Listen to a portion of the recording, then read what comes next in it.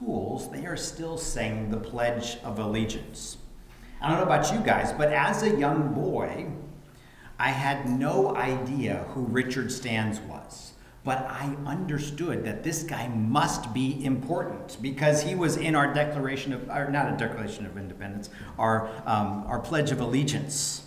And of course, I was confusing the line, "and to the republic for which it stands." Instead, I heard, "and to the republic for Richard stands." Right? Am I the only one who did that? No? Nobody else? Really? It's Richard Stans. That's what it was.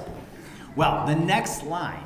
"One nation under God, indivisible, with liberty and justice for all." That's what we're going to be talking about. Instead, though, we're going to be talking about with liberty and justification for all. And we're going to define what justification is as we continue on through our study. You know, history is full of examples of injustice. And injustice these days, it's kind of a hot topic, isn't it? Because everybody's a victim, right? Everybody's a victim. No, not everybody's a victim. Here's some real-life examples of injustice. Think about in the Bible. Joseph, he was unjustly sold as a slave, and then he was unjustly imprisoned. That's injustice. And then, of course, Paul the Apostle, unjustly beaten on many occasions, unjustly put in prison on many occasions as well. Think about just after World War II. The Nazis, the war criminals. Many of them escaped and lived in places like Argentina, where they lived out their lives in peace. Their justice was not served on those people. Or perhaps one of the most famous cases of injustice in our country. Anybody remember the white glove? O.J. Simpson, right? He literally got away with murder, right? Injustice. Maybe you're here a victim, a true victim, maybe of divorce or adultery, betrayal of a family member or friend. Something's gone wrong in business and somebody cheated you out of money. Maybe physically or emotionally somebody has hurt you and they seem to have gotten away with it. Maybe some injustice there. And yet there is only one who is completely innocent. And yet he was put to death unjustly for all of humanity. Of course, that's Jesus, and he did it. He did it so that as many as want forgiveness can have it and receive liberty and justification for all. Today we're going to look at a bird's eye view of some of the supplementary laws that are really, just an explanation of the Ten Commandments. And we're going to see that God is just and God wants to provide protection for all his people. We know that sin must be punished. And even on our opening slide here, there's scales there, right? Scales speak of, is the person guilty or not guilty? And then, of course, we know that we are sinful, and Jesus took the judgment that we deserve so that we could have that forgiveness of sin. And then, of course, finally, we'll end it up today with we should be instruments of God's mercy, love, and forgiveness. And so let's go ahead and pray. Lord, we thank you so much for this time today. Lord, we thank you that you will be our teacher today. And I pray, God, that you would speak to each one of us on an individual basis. And Lord, that we would grab a hold of Micah chapter 6, verse 8, which says, he has shown you, O man, what is good and what the Lord desires of you, but to do justly, to love mercy, and to walk humbly with your God. And we ask these things in Jesus' name. Amen. All right, chapter 21. We're going to start here in verse 22. But we're going to be skipping around bits and places, okay? So keep on your toes, right? Chapter 21, verse 22. This first section that we're going to talk about is and justice for all women, children, servants, victims, and foreigners. All right, chapter 21, starting in verse 22, it says, If men fight and hurt a woman with child, so that she gives birth prematurely, yet no harm follows, he shall surely be punished according as the woman's husband imposes on him, and he shall pay as the judges determine. But if any harm follows, then you shall give life for life. Here's a case where there is a woman, and apparently there's a fight between two guys, and she's caught in the middle, and she is injured. And what happens? She gives birth prematurely. Maybe there's some problems with the baby who is born prematurely, or maybe she even miscarries. There must be restitution. In other words, God values life, and God is protecting the woman and the unborn child. There are consequences for that. Now, of course, today in our country, abortion is legal. However, in our country, did you guys know about this law? It's the Unborn Victims of Violence Act of 2004, and it's summarized like this. Federal law recognizes an embryo or a fetus in utero as a legal victim.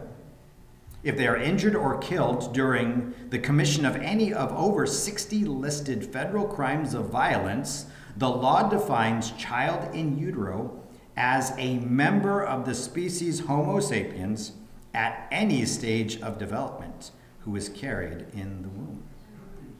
Interesting, huh?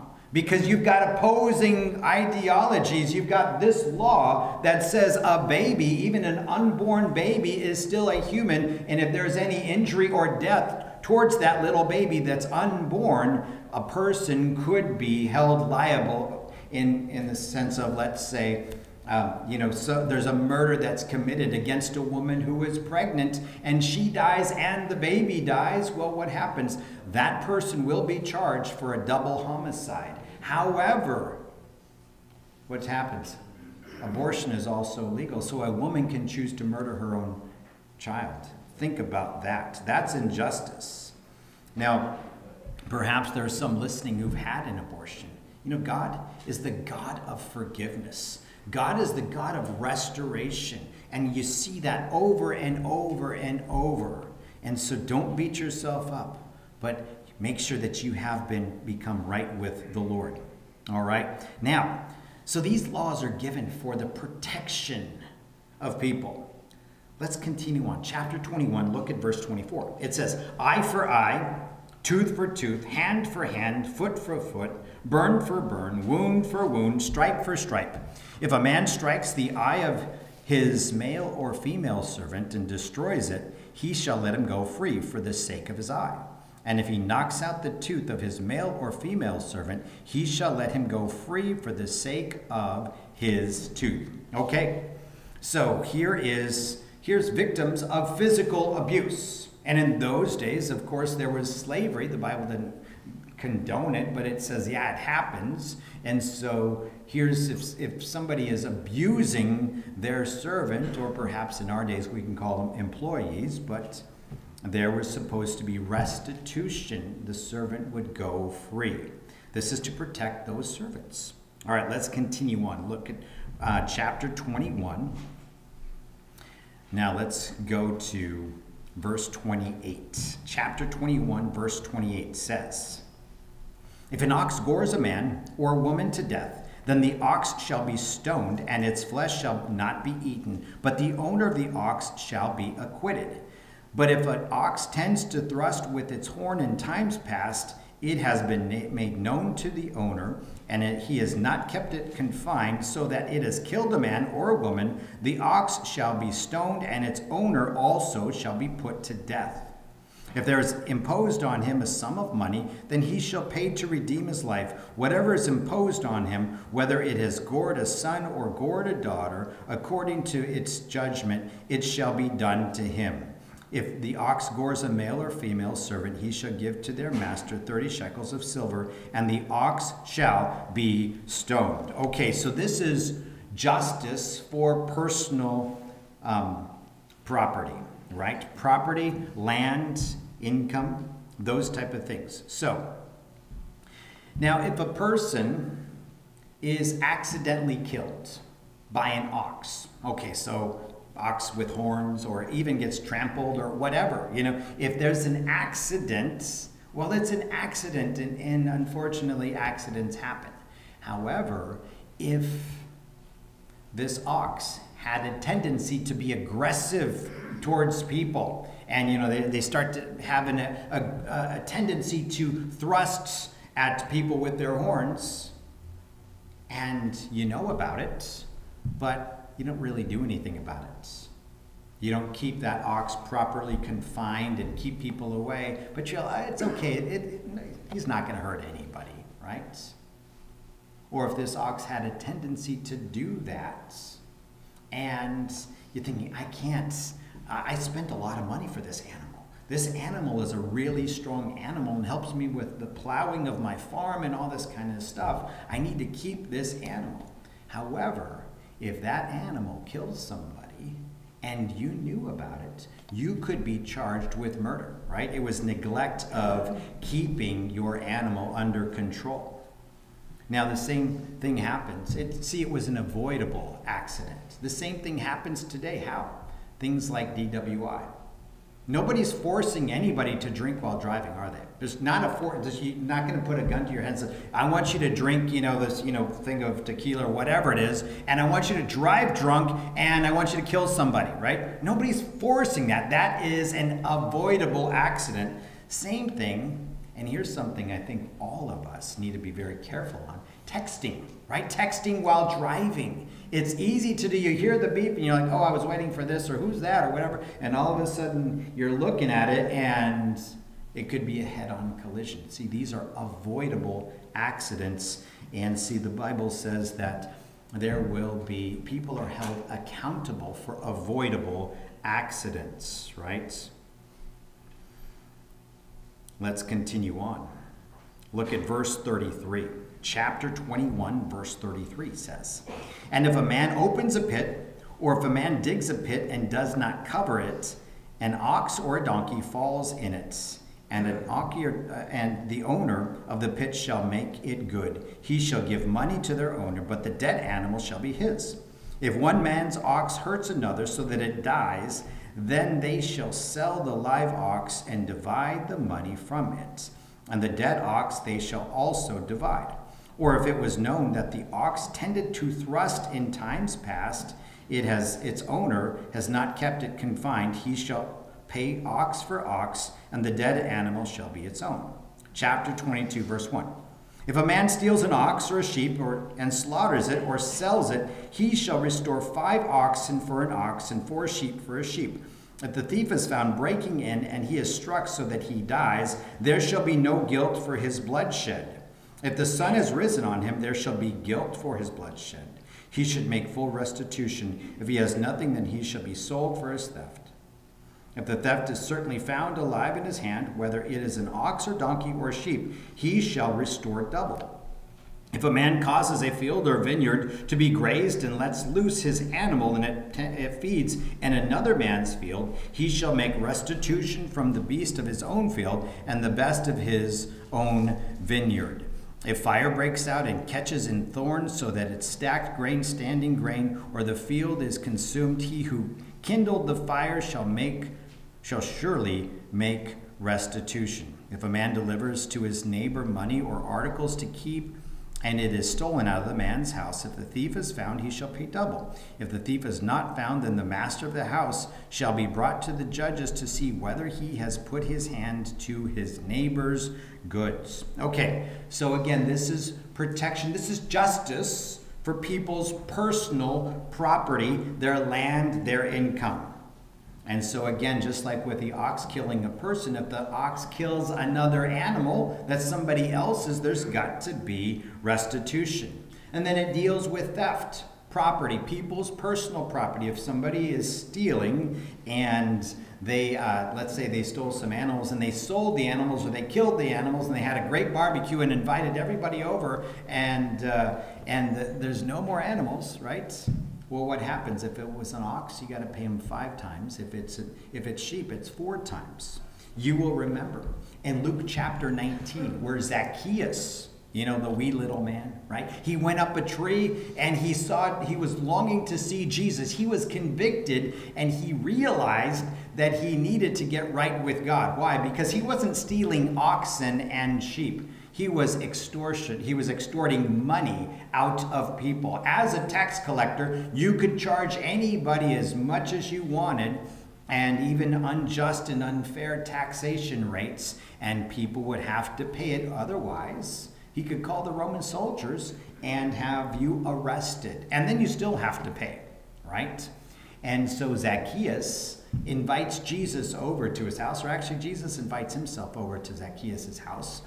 And Zacchaeus is so happy to be with Jesus. And he announces, hey, today I'm going to repay everybody that I've ripped off. I'm going to repay them 4 times back what I owe them. And then I'm going to give half of my goods to the poor. And Jesus says, today salvation has come to this house. So he took responsibility and he made it right. It also talks about if somebody breaks into your house at night and you kill the person, you will not go to jail. You won't be guilty for that, for killing that thief. However, if the sun has risen and you kill the guy, you could be liable for his death. Here's how it happens, okay? You're asleep. You hear something at night. A bump goes, in the night. Somebody's breaking in and you're dreaming. Maybe you're dreaming of a white Christmas. I don't know what you're dreaming about, but you're up and you're like, oh, somebody's breaking into my house. You grab your baseball bat or your club and you're like, I got to protect my wife and my kids. Somebody could kill them. I don't know what's going on. You're startled. You grab your weapon and you go and you beat the guy. And the guy gets hit on the head and he dies. According to the Bible, you're not guilty. Here's why. Because it's at night. You can't see. You don't know if the guy has a knife or a club or if he's going to, you don't know what's going on. You're startled. You're half asleep and all adrenaline just kicks in, right? However, during the day, if somebody breaks in, you can see them and you take your baseball bat or your club or whatever it is and you beat the guy so that he dies.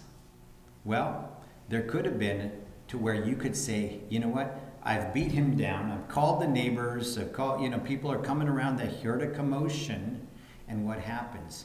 It's to restrain you from beating that guy to death. Okay? It was justice. Yeah, the guy's going to have to pay for his crimes, but you don't have to go that far and kill him if you're awake and alert and he doesn't, he's not threatening your guys' life. So that's how that happens. Okay?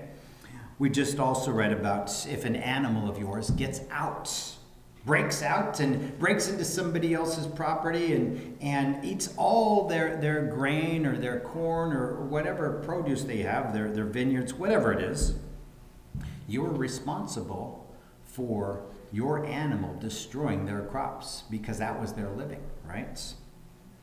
Also, if you got a fire, you made a fire. How many of you guys like to make fires in your fire pit in your backyard? Yeah, especially during this time of the year, it's a good thing to do. It's fun.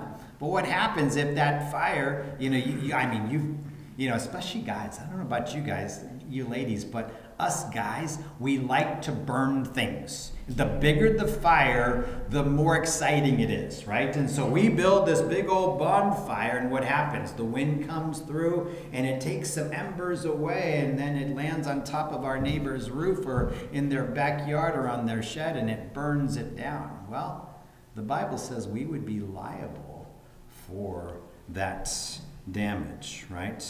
You see, all these laws are to prevent, oh yeah, you know what, I need to make sure that I don't build such a big fire, that I make sure I'm responsible for my animals and all those type of things. Let's talk about the underprivileged. Chapter 22. So go to chapter 22. Chapter 22, verse 21 says, "You shall neither mistreat a stranger nor oppress him, for you were strangers in the land of Egypt." So let's talk about those people who were foreigners. He says, first off, remember you were once a stranger in the land of Egypt. So the Bible tells us to be kind and fair to immigrants. Now think about this. In the Old Testament, there was a provision, somebody like Ruth. Do you guys remember Ruth? She was not Jewish. She was a Moabite. She came over with her mother-in-law, and what happened?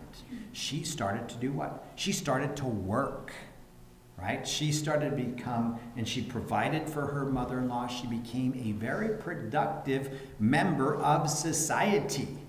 And as a result, one of the landowners, his name was Boaz, he says, whoa, this is a woman of excellence. Even though she's a Moabite, she had come to know the Lord. She worshiped the true and the living God. And as a result, he married her, and she became the great-grandmother of David, who eventually became the king. Here's a foreigner that came. She was welcomed in, and she became a productive member of society. Think about what happened this last Tuesday. In Virginia, the lieutenant governor-elect, her name is Winsome Sears. All right? I think I just lost power here, but that's all right. Well, can you guys still hear me? All right. It's all right. It's okay. You guys can hear me? Yep, all good. All right. Winsome Sears. She came to this country from Jamaica at about 6 years old. And she went to school, and she did a good job. Later on, she joined the United States Marine Corps, an honorable person doing an honorable thing. And later on, after she got out, she did a lot of great things, worked hard, contributed to the good of her community. And then, of course, now she is now the lieutenant governor-elect of Virginia. You see, here's a good example of somebody coming into a country and being a productive citizen, and the country welcoming that type of a person. But nowhere in the Bible does it say that we are to allow immigrants to come in and to break the laws and to have different standards. You see, we see that happening today, don't we? Now, what's the most important issue? What's the most important issue when we see immigrants? For us as Christians, the most important issue is to bring them to Jesus. Even in Exodus chapter 12, there's provision for people to celebrate the Passover. The Lord desires for people to come to salvation, not just Jews, but Gentiles, the foreigners. And so for us, that's got to be our main objective. Whether they come from this country and they're non-Christians, or they come from another country and they're non-Christians, our job is to do what? Is to share Jesus with them. Let's talk briefly about widows and children and those who are less disadvantaged. Chapter 22, look at verse 22. So chapter 22, verse 22 says, "You shall not afflict any widow or fatherless child. If you afflict them in any way, and they cry at all to me, I will surely hear their cry. And my wrath will become hot, and I will kill you with the sword. Your wives shall be widows, and your children fatherless." Okay, so God's saying we need to protect those who are disadvantaged. And of course, that is throughout the Old Testament. You can read so many portions throughout the Old Testament to where the Bible encourages us to help out those who are widows and those who are orphans, those who are in poverty, right? Now, with all that, even in the New Testament, it tells us in the book of James, James chapter 1, if we get there, James chapter 1, it says, "Pure and undefiled religion before God and the Father is this, to visit orphans and widows in their trouble, and to keep oneself unspotted from the world." Now, for us, for our church, one of the most important things that we do all year is, it's kind of represented in that back corner.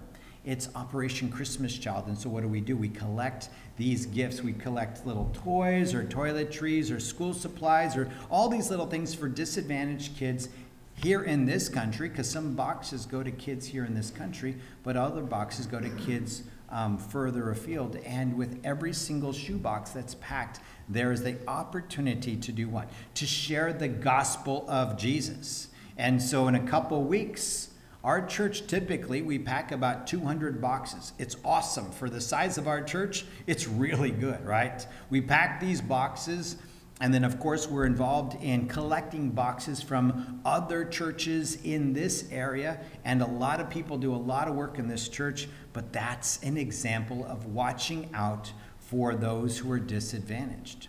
Also, during this time of year, I get a lot of calls. I get a lot of calls from people who say, I don't have money to buy, food for Thanksgiving, or I don't have money for toys for my kids for Christmas.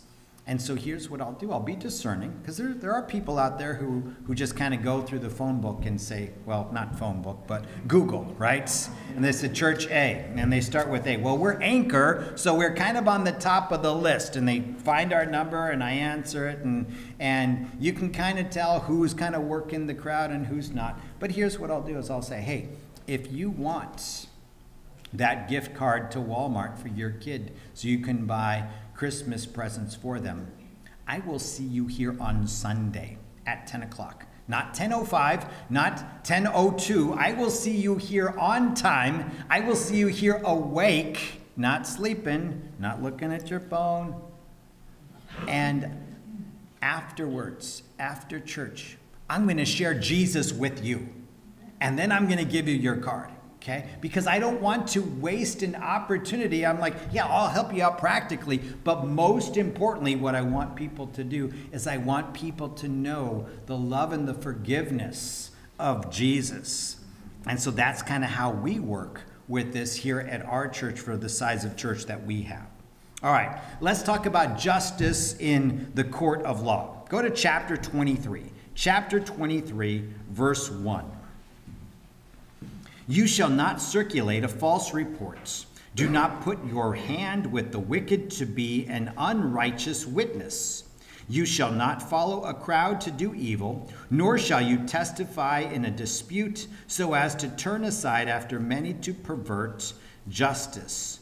You shall not show partiality or favoritism to a poor man in his dispute. Skip over to verse 6. Don't worry, we'll come back to verses 4 and 5 in just a second. Chapter 23, verse 6 says, You shall not pervert the judgment of the poor in his dispute. Keep yourself far from a false matter. Do not kill the innocent and righteous, for I will not justify the wicked. And you shall take no bribe, for a bribe blinds the discerning and perverts the words of the righteous. Also, you shall not oppress a stranger, for you know the heart of a stranger, because you were strangers in the land of Egypt. Okay. So it says, don't believe a false report. Don't believe a false witness. And of course, Jesus was the victim of false witnesses, right? They tried to find all these guys to bring false testimony against Jesus. So he knows what it's like for injustice to happen to him. And then it says to be fair. Don't show favoritism just because they're poor, or don't show favoritism just because they have a lot of money, right? Be fair. You know, there's got to be justice. It doesn't matter what background you have. Don't accept bribes. Watch out for bribes, right? It was true back in that society. It's true in our society. Even James chapter 2 tells us. And remember, he's writing this to churches. James chapter 2, and this is not characteristic of our church, because you guys are loving of everybody. Doesn't matter what they look like, what kind of clothes they have, their background. You guys are incredibly loving of all people. But James chapter 2 tells us, my brothers and sisters, believers in our glorious Lord Jesus Christ, must not show favoritism. Suppose a man comes into your meeting wearing a gold ring and fine clothes, and a poor man in filthy old clothes also comes in. If you show special attention to the man wearing fine clothes and say, here's a good seat for you, But you say to the poor man, you stand there, or sit on the floor by my feet. Have you not discriminated amongst yourself and become judges with evil thoughts? Right? He's writing to churches, and it can happen. Sometimes there's an exclusive club in churches, but that's not you guys. You guys welcome everybody from every different backgrounds. Keep it up. Good job. All right, so far we can say the phrase, and justice for all. Again, these laws were put in place for the protection of people. Let's talk about some moral sins. Chapter 22. So go back to chapter 22. Look at verse 16. Chapter 22, verse 16. If a man entices a virgin who is not betrothed or engaged and lies with her, he shall surely pay the bride price for her to be his wife. If her father utterly refuses to give her to him, he shall pay money according to the bride price of virgins. Okay. So here's the idea. Sex outside of marriage. God stipulates that if that happens, that those people are now committing to get married. Okay, that's what the Bible teaches. And it teaches that sex outside of marriage is a sin. Now, if this happens, when we've talked about the dowry before, remember the dowry? It's not so much the case in our days, but back in ancient times, the father of the bride, he was to provide a certain amount of money or property, or it could be livestock, that would go along with the bride, his daughter, to this new marriage. So that if the guy, if the new groom, this husband, he was horrible to this woman and he divorced her, well then she would have a guaranteed income from that dowry. Or if he died, she would have at least that guaranteed income. However, in normal circumstances, what happens is the father would provide the money to the new son-in-law. Okay.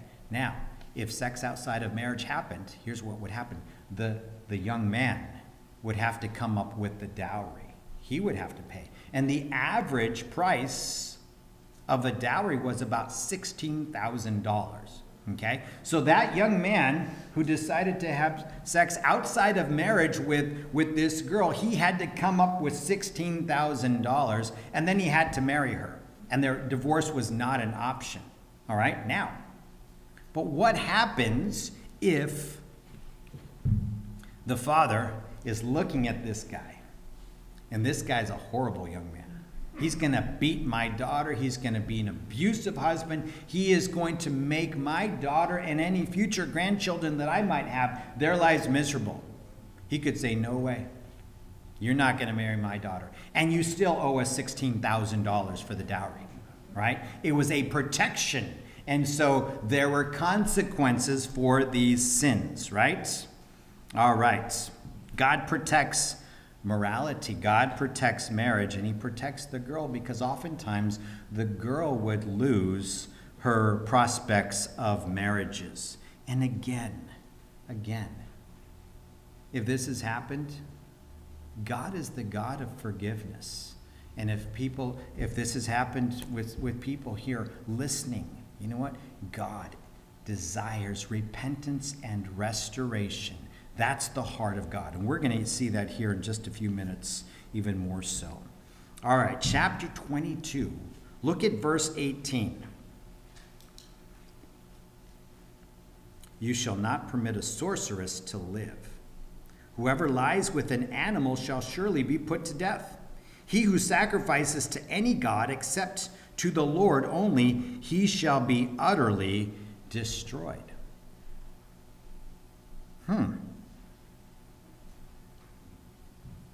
Kill somebody who practices sorcery, bestiality, idolatry? Is this harsh? What about a freedom for a person to do as they wish? I get that argument a lot when people find these little verses in the Old Testament and say, what about this? And you know what they're doing? It's actually, they're trying to deflect their own sin, to say, oh, look at all this, and don't look at my sin. That's what they're doing. But let's talk about this. Again, like other previous laws, this was a protection to the people. See, all three of these things had to do with paganism. Pagan religion, which of course is demonic. Sorcery, witchcraft, psychics, astrology, all up and down Route 9. How often do you see them? You're driving up, I don't care if you're in Bass River, all the way to Barnegat and past Waretown and all up and down. There must be about 10 or 12 of them, right? All these psychics and all these type of things. Here's the deal with those. It's very real. Do you know why it's real? Because it's demonically empowered. It's deceptive. It's dark. It's luring. It's enticing. Have you guys ever noticed that some people are just drawn toward darkness?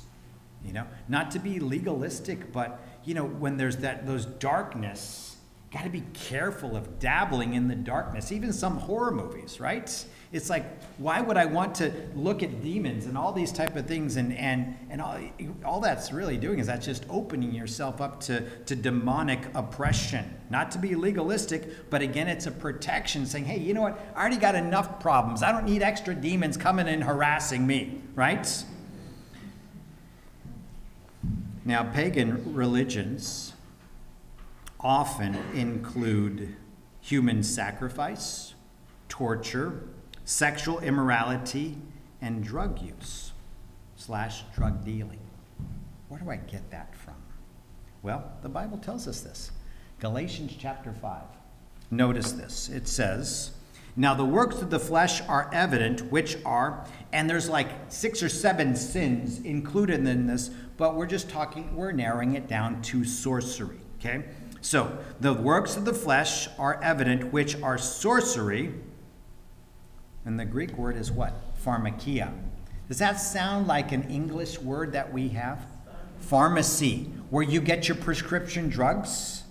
And so, a lot of times, sorcery, witchcraft has to do with drug use. You know, even in Native American cultures, back where I'm from in New Mexico, a lot of Native Americans there, and what happens? They would use peyote to enter into altered states of consciousness, and they would be talking to demons and communing with their spirit guides. No, these are just demons, right? And drug use really can open up into the demonic realm. And so God is saying, and so it says that those who practice those things will not inherit the kingdom of God, right? God is protective of both people's physical lives, their property, right? If you accidentally burn somebody's, house down, you got to make restitution for it. But also God is protective of people's spiritual lives. Why? Because especially if sorcery and witchcraft and horror movies and all these type of things weren't effective, if they didn't entice people, well, there wouldn't be 6 or 7, 8, 9, 10, psychics and mediums, and they wouldn't make all these movies, and there wouldn't be all these practices with them. If they weren't enticing, well, then, there wouldn't be a market for them. But they are very enticing. They are very luring, and they can cause people to get involved in really demonic worship. And really, the point is God doesn't want anybody to be involved in that. Why? Because then they'll go to hell, right? God wants everyone to be saved. So these are protective measures. Even Jesus gets pretty bold when he's protecting little children. What does Mark chapter 9 tell us? These are the words of Jesus, okay? It says, but if you cause one of these little ones who trusts in me to fall into sin, it would be better for you to be thrown into the sea with a large millstone hung around your neck. So, this is a warning to teachers in our public schools and school administrations and to school boards and those of us who vote for certain school board members and that, those policies, right? Because what are they doing? They are teaching ungodly policies or ungodly ideologies to our kids. Even those biology teachers who purposely go out of their way to say, hey, you weren't created. There is no God. You evolved in the Big Bang and all that kind of stuff. These people will be held accountable before God. Even what they're teaching in Hollywood's opinions. Now, it's very easy to say, yeah, they're doing that, and they're teaching this, and they're, doing this sin and that, and my kids this and that. It's very easy to point the finger. But what about our lives? Are we doing anything that are causing any one of our loved ones or other people's, kids to fall away from the Lord? And often that comes by us as Christians when we're hypocritical. We say one thing, everything's great at church, hallelujah, praise the Lord, you got your Bible, and it's all underlined and this and that, but at home we're a different person, right? We have to be careful that our lives match up with the principles of Christianity. All right.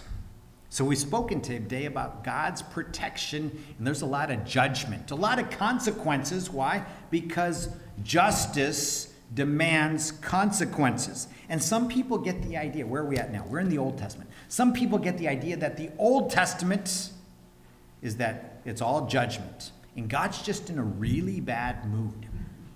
Okay? And so he's out to get people. If you mess up, man, you better watch out. You better run and hide because God's coming after you. That's sometimes the idea that people get about God. And then by the time the Old Testament or the New Testament comes along, God kind of is a lot older and he gets a little softer and, okay, well, I'll just forgive everybody, and through Jesus. Okay, And so some people get the misconception that the Old Testament's all judgment and that the New Testament is all God's grace and forgiveness. Actually, read the book of Revelation. Not so much, not so much grace and forgiveness. It's offered there, but book of Revelation, a lot of judgment there too. So, how does this all work out? Well, the Old Testament Bible verse, Micah chapter 6, verse 8. He has shown you, O man, what is good, and what does the Lord require of you? But to do justly, right? We've spoken about justice, to love mercy. What's mercy? Mercy is withholding a punishment that somebody rightfully deserves. They've done something and they deserve punishment, judgment, negative consequences, whatever. Mercy is saying, I'm not going to do that. To love mercy and to walk humbly with your God. Humility comes saying, hey, you know what? I'm a sinner too. And I deserve God's judgment, God's punishment. Let's talk about loving mercy. You see, God desires for people to repent and to be forgiven. And even in the Old Testament, think about the book of Jonah. Jonah was called to go to who? The Ninevites, the Assyrians. And we went through the book of Jonah several months ago. And you might remember that the Assyrians, the Ninevites, they were horrible, evil, murderous, torturous, sexually immoral people. They were pagans. They practiced what? Witchcraft and sorcery. They did so many bad things that God said to Jonah, you go warn them. Well, eventually after Jonah, was swallowed by this great fish and kind of said, okay, God, I'll follow you. What happened? He went there. And they repented. You see, God is willing. He longs for people to repent. Even bad people like these Assyrians, these murderers, these immoral people, these people who practice witchcraft and sorcery and all those type of things. There's mercy in the Old Testament. That's the heart of God. It's also there in the New Testament. Remember when they brought Jesus, this woman who was caught in adultery? And they wanted Jesus to cast the first stone and say, hey, let's kill her. And what did Jesus say? He who is without sin, let him cast the first stone, right? That's mercy. That's God wanting to forgive and restore. Now, what about when it says, go back to chapter 21.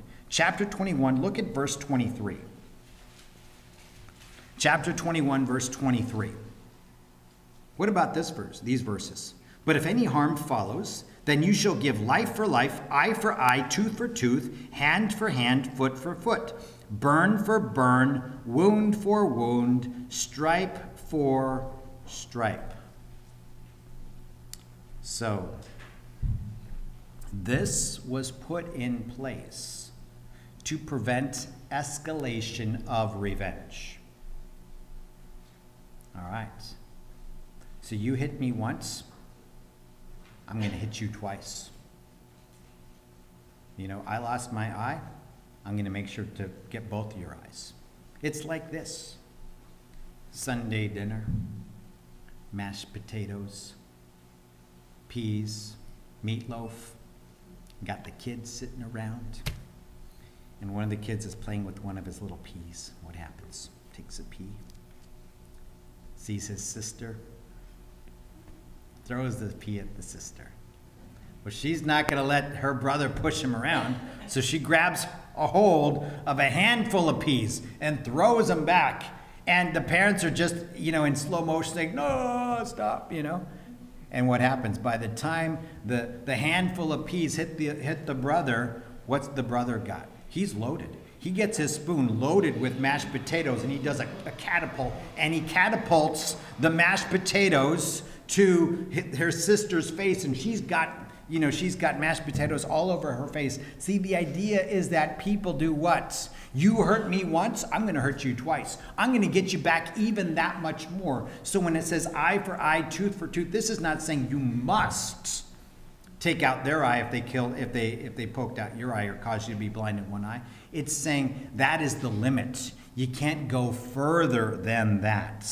However, the Bible teaches that we do not have to retaliate. We don't have to retaliate because Jesus says what? In Matthew chapter 5, he says, you have heard that it was said eye for eye and tooth for tooth. But I tell you, do not resist an evil person. If any one of you slaps you on the right cheek, turn to them the other cheek also. And if anyone wants to sue you and take your shirt, hand over your coat as well. If anyone forces you to go 1 mile, go with them 2 miles. Okay, so Jesus says you don't have to retaliate. You know, they hurt me, I'm going to hurt them back. You can just say, I'm not. I'm going to just forgive them. All right? Now, go to chapter 23. Chapter 23, look at verse 4. Chapter 23, verse 4. It says, if you meet your enemies, who? Your friend? Your best friend? No, your enemies, ox, or his donkey going astray. You say, too bad for them. They lost their ox. You know how much that costs? That's a $6,000 animal. Justice. No, it says, if you meet your enemy's ox or his donkey going astray, you shall surely bring it back to him again. If you see the donkey of one who hates you lying under its burden, and you would refrain from helping it, you shall surely help him with it. Doesn't sound like eye for eye and tooth for tooth, right? So somebody's trash blows in your yard. What do? Do you collect it and dump it back all over their yard? No. You collect the trash, throw it away, and bring their trash can back to their yard. Or a dog. Your neighbor's dog gets in your yard and does what? Leaves things. What do? In your heart, we want to shoot him, or at least collect the things that do not belong to you but belong to his dog, bring them back, and maybe distribute them on his lawn or other, his car, or I don't know, whatever it is. You can be creative, right? I know what I would do in my evil heart, okay? You guys wouldn't believe what I would do. But anyway, the Bible says, that we don't have to retaliate. Why? Because the goal is somebody does something bad to us. Our goal is not to get them back. Our goal is to get them to Jesus. And so when they hurt us or they do something bad to us, our goal is not to retaliate, but our goal is to use it as an opportunity to forgive and to build a bridge in order that we can share Jesus with that person. We are to rise above to Christ's level, right? Because that's what Jesus does. Now, all of us have sinned. We all deserve judgment. We all deserve for justice to be served against us. Normally, we would have gone through the Psalms, but today I skipped about 100 Psalms, well, about 75 Psalms, and we read Psalm 103. And I want to encourage you guys to read Psalm 103 this week, to make it this psalm that you meditate on it. There's a lot of great stuff in there, but notice what Psalm 103, verses 6 through 10 says. The Lord executes righteousness and justice for all who are oppressed. We've read about that, right? He made known his ways to Moses. That's what we're reading right now. The Lord is merciful and gracious, slow to anger and abounding in mercy. He will not always strive with us, nor will he keep his anger forever. Here it is, right here. You and me. He has not dealt with us according to our sins, nor punished us according to our iniquities. You see, it's very easy to say, oh, they did this to me, or they did that. Or look at how they're messing up society, and they're messing up our country, and, all this kind of stuff. It's very easy to do that. But we need to remember that God has not dealt according to me, according to my sins. I deserve judgment. You know what I deserve? I deserve to be cast into the lake of fire, to burn forever and ever and ever. And yet God has given me mercy. Right? But see, God's a God of justice. Sin must be punished. That's justice. And obviously Jesus took my punishment. You see, injustice for all became and judgment on Jesus. You see, Jesus took the judgment. If you're saved, if you've asked Jesus into your heart, you know what that means? You are free. You are enjoying the liberty of the forgiveness, the freedom from judgments. Now, remember our title this morning? And liberty and justification for all.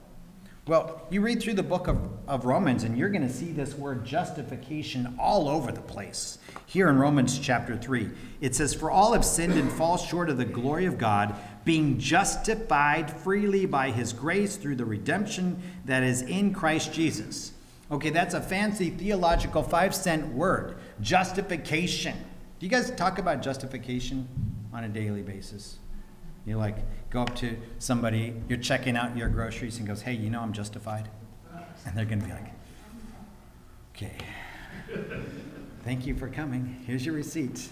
And they're kind of like, okay, I got more customers. No, you don't talk about justification. That's not something that we talk about. But you know what justification means? Chuck Smith defines it like this. Just as if I'd never sinned, right? Because of Jesus, we are justified. He considers us just as if I'd never sinned, right? So you're saved. Our sins are forgiven. But anybody sin on a daily basis? I do. One of you. No, two. The rest of you are lying. You just sinned. No. All right. We sin on a daily basis, don't we? But what does 1 John tell us? The heart of God. It says, if we confess our sins, he is faithful and what? Just to forgive our sins and to cleanse us from all unrighteousness. You see, when we confess our sins, what are we doing? We are walking humbly with our God. We're saying, God, I don't have it all together. I sinned. I'm asking you for forgiveness. And on a daily basis, when we sin and we ask God for forgiveness, what happens? We are enjoying the liberty from guilt, freedom from guilt and condemnation. What happens if you've hurt somebody else? You've sinned against somebody else. To walk humbly with your God means you humble yourself before other people and you say, I'm sorry. I've sinned. I've done this towards you. And you know what that does? That liberates you from pride. That liberates them from bitterness because you've hurt them. And it's amazing when somebody comes and apologizes to you and you've been building up bitterness in your heart. You know what you're doing? You're liberating them from bitterness. You can help them to overcome that, right?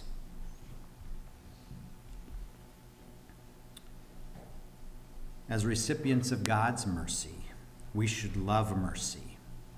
And if I really love God's mercy on me, remember what's God's mercy? I deserve punishment, and yet God doesn't give me punishment. Why? Because of Jesus. If I really love mercy, then what will I do? I will show mercy to others, right? I'm not going to get revenge on them. I'm going to show mercy to those who've hurt me, whether they've asked for forgiveness or not.